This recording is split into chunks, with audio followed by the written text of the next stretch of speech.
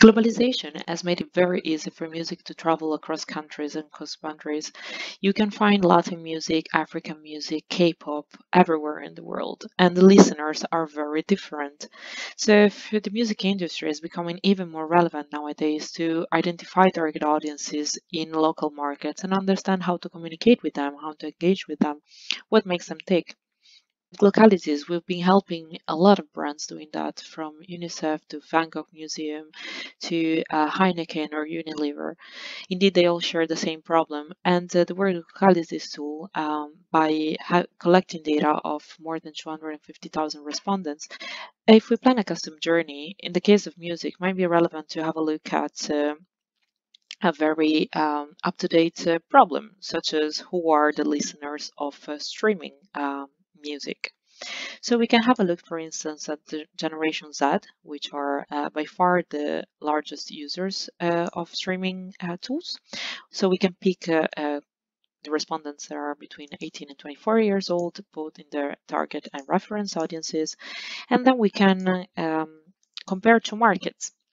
For instance, we can have a look at Latin America as the fastest growing market when it comes to music industry, and we can pick up Brazil as a representative for this and compare the results against the US, the biggest market already existing when it comes to music industry. And now we're ready to start a journey that we can call Brazil versus US. In a few seconds, we will have the results and we will be able to compare the Brazilian young people against the American ones. To understand the culture, the trends are definitely an important tool. Data tells us that community and family are very important among the young Brazilians. They're also really attracted by knowing the brand origin. They want to know the story behind a brand. And this can also be translated to the story behind an artist, for instance. Eco-consciousness is also something that makes them think. So they want to, they are conscious about this, and the music industry could push messages that are related to climate when communicated with young Brazilians.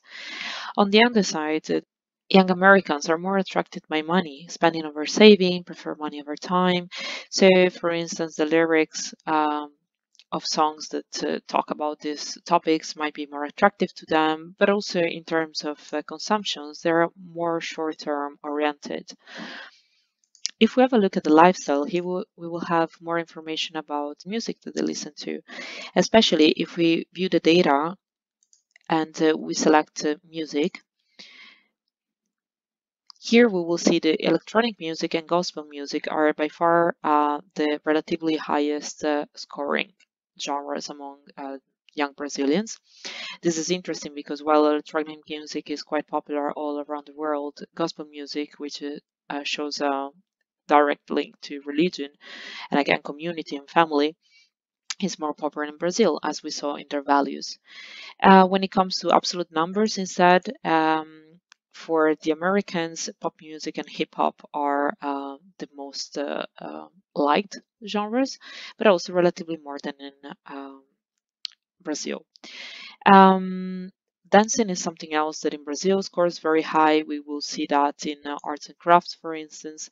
But also here we could have more indication about the live events that they go to.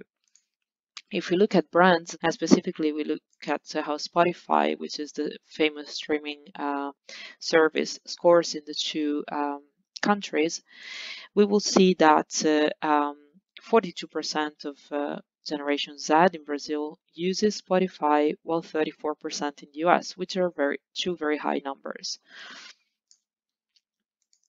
Finally, if we want to know how to communicate with these people, with these young people, we will see that in Brazil, metaphors are very persuasive. We saw that they like to know story behind a brand, behind an artist.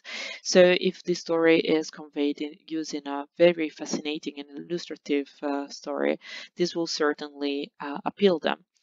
While in the US, scarcity, so the fear of missing out, for instance, will play a role. And if the message is funny, that will be even more appealing for them. What we did was just an example of how to use the tool to connect with the music industry. We looked at the two countries separately, but if we were to look at similarities, for instance, to engage with the two countries at the same time, we will have completely different results. So if you have any question or you're still curious to know more about it, please don't hesitate to get in contact with us.